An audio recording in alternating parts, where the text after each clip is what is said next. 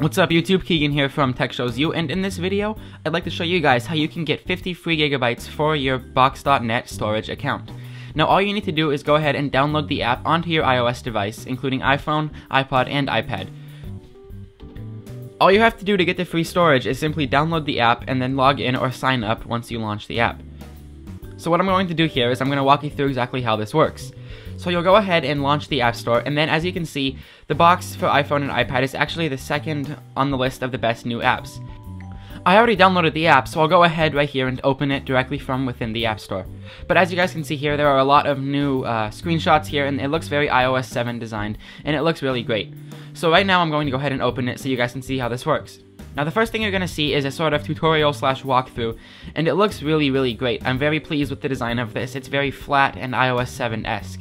Now it's very simple to walk you through, and you just simply swipe through the 5 steps, and once you do that, you're good to go to get your free gigabytes. So I'm going to go ahead and sign up because I don't have a current account with Box.net, so I'll go ahead and use my keegan@techshowsyou.com email address. Now I'm going to go ahead and skip my password entry here so you guys don't see that, and I'll be right back with you. Now you're going to have to verify the email, so we'll go ahead over here and jump to my email application and click on Verify Email. Now I'm going to be taken to the web page, which automatically redirects me back to the app, and I am able to log in automatically. Now this adds quite a few awesome new features, and they're actually really cool and definitely worth updating. For example, you have the new interface obviously, but you can also perform a real-time search for files stored in your Box account from the iPhone or iPad apps, and you can also search the documents. It also adds support for up to 100 different file types that you can preview within the app.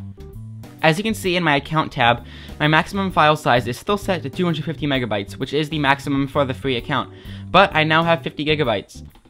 Now a normal free account only has 10 gigabytes of storage, and you can pay $10 a month to get up to 100 gigabytes of storage. Now this is great because it meets halfway. It is still free, but you get half as much as if you're paying, which is 50 gigabytes.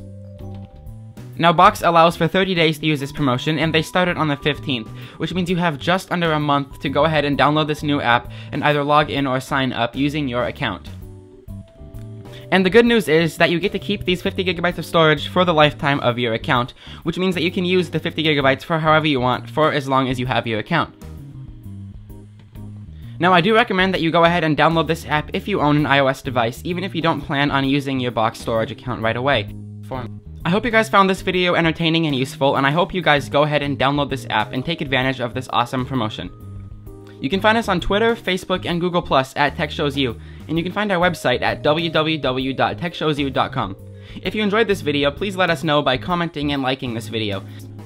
If you haven't already, you can also subscribe to us here on YouTube to get all of our great content as it becomes available.